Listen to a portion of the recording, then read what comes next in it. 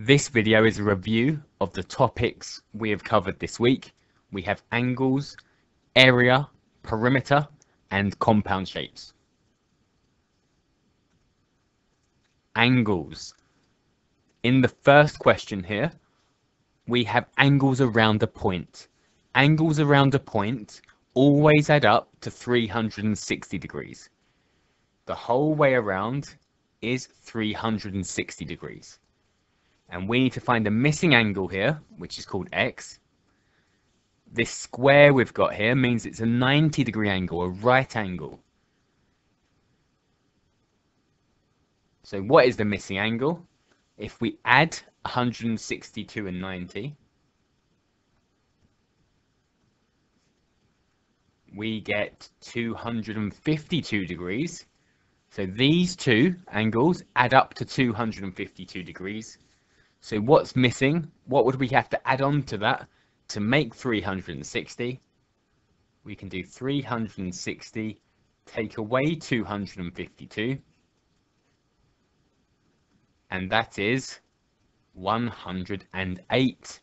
So x must be 108 degrees because the angles around the point must add up to 360. In question 2 here, we need to find the sides of angle x, and we have a triangle with two lines on it. Those two lines mean that the two lengths are equal, and this is called an isosceles triangle. An isosceles triangle has two equal lengths, and we call the other length of the triangle the base. And the two angles at the base of an isosceles triangle are equal, they're the same. So we know that angles in a triangle have to add up to 180 degrees. So 180 take away 50, that's what we've got so far, is 130. So these two equal angles must add up to 130.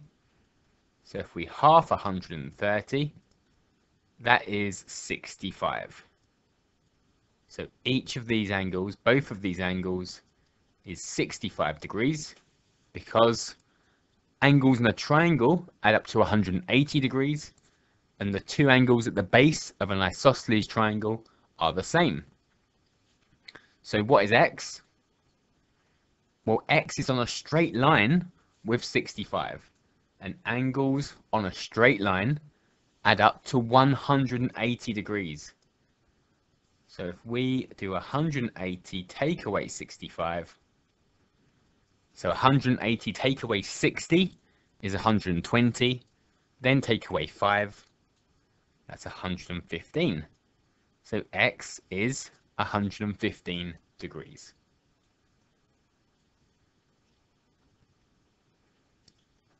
Now we're looking at area. So we're going to find the area of each of these shapes. Let's start with the rectangle. So it's got a length of 4 and a width of 7. The area of a rectangle is length times width. So that's going to be 7 times 4. And 7 times 4 is 28. So it's 28. And we measure area in squares. So the measurements given to us, the distances, the lengths are in centimeters. So the area will be in centimeters squared. For a parallelogram, so this shape is a parallelogram. It's got two sets of parallel sides. So the bottom and the top are parallel. And these two sides are parallel. They're going in the same direction. And we can say the area of a parallelogram is the base times the height. It's the same as a rectangle. If you cut this part of the parallelogram off and stuck it on over this side, it would become a rectangle. So it's the base times the height, and it's the perpendicular height, not the diagonal. The base times the height. So area base times height, which is 9 times 5 in this example, and 9 fives are 45. And again, we measure area in squares, so it's 45 centimeters squared. Let's go for the triangle now. So we can say a triangle is half of a rectangle. So a triangle is half of a rectangle, and we say the area of a triangle is half of the base times the height, or base times height divided by 2. Half of the base times the height. And the base is 12, the height is 9, so it's half of 12 times 9. And we can do half of 12 first, so that's 6 times 9, and 6 nines are 54. So it's 54, and again, we measure it area in squares, 54 centimeters squared. And the other shape we have here is called a trapezium, and it's got one set of parallel sides. To find the area of a trapezium, so the area is half the parallel sides added together times the height. So half of, in this case, half of 10 plus 6 times the height, which is 4. And 10 plus 6 is 16. So half of 16 times 4. Half of 16 is 8. So 8 times 4. And 8 fours are 32. So it's 32 centimeters squared. And perimeter. The perimeter of a shape is the distance all the way around the edge of the shape. Here we've got a rectangle, and in a rectangle, the bottom and the top are equal, and the two sides are equal. So the lengths on both the sides are equal, and the length on the top and the bottom is equal. So all the way around the edge, we've got 2 13s and 2 6s. So we could say 6 plus 13 plus 6 plus 13, or we could say we've got 2 13s plus 2 6s. 2 13s are 26, 2 6s are 12, so 26 plus 12 is 38. And perimeter is a distance, so we measure it in centimeters. Question 2. This time we are told the perimeter, so the perimeter is 28, and we've got a missing length. So again, the bottom and the top are the same, and the two sides are the same. So they have to add up, all of these have to add up to 28. So at the moment we've got 2 9s. 2 9s are 18. So the top and the bottom are 18 centimeters. Let's take that away from the total perimeter. So 28 take away 18 is 10. So we've got 10 centimeters left, and we've got 2 sides left. So if we half the 10, that's 5 centimeters. So we've got 5 centimeters on both of the sides, and that makes it add up to 28. And compound shapes. So we've got shapes made up of other shapes. And in the first question, we've got 2 rectangles joined together, and we are being asked for the perimeter.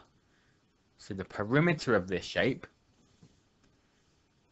so we can say the top is 14, and both of the lengths on the bottom must also equal 14. So this whole distance across is 14. So if we wanted, we could say that this missing distance here is 14 minus 8, which is 6. Now write that in, 6 centimeters. And then the 2 sides on the left must equal the side on the right. So it's 10 centimeters on the right. We've got 6 on the left. So how much more do we need? 10 take away 6 is 4 centimeters. But we didn't need to work that out for this question, because we can say the 2 on the left add up to 10 centimeters, and the 2 along the bottom add up to 14 centimeters. So we can say the perimeter is 2 lots of 10 plus 2 lots of 14. 2 10s are 20, 2 14s are 28, so we've got 48 centimeters. So we could have said it's 6 plus 14 plus 10 plus 8 plus 4 plus 6, but we'd get the same answer as 2 14s, so the entire top and the entire bottom, and 2 10s, the entire right and the entire left. Part B is asking for the area. So to find the area, we're going to split it into 2 shapes. We can either split it horizontally along here or vertically up here. It doesn't make a difference. Let's go up. So we have 2 rectangles now. We've got a 6 by 6 rectangle, or a square. Doesn't look like a square, but it's 6 by 6, so it is a square. And we have an 8 by 10 rectangle. The area of a rectangle is length times width. So 10 times 8 is 80 centimeters squared. And 6 times 6 is 36 centimeters squared. So the total area is 80 plus 36, which is 116 centimeters squared. It's area, so we measure in squares. Question 2. This time we could either say we've got 2 rectangles, so we go 2 rectangles and a triangle, or we could say we've got 1 triangle cut out of a rectangle. So let's go with that. So the total rectangle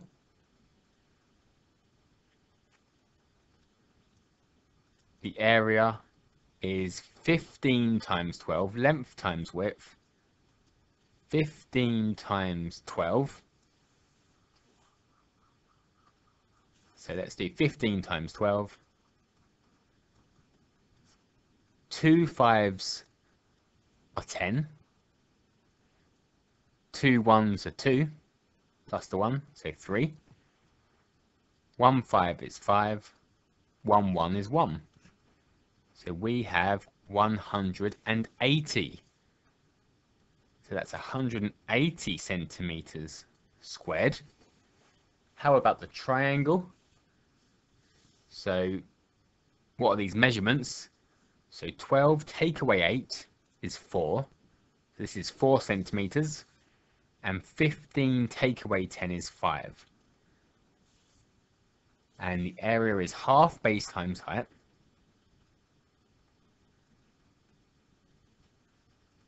So half times the base times the height. So half times 4 times 5.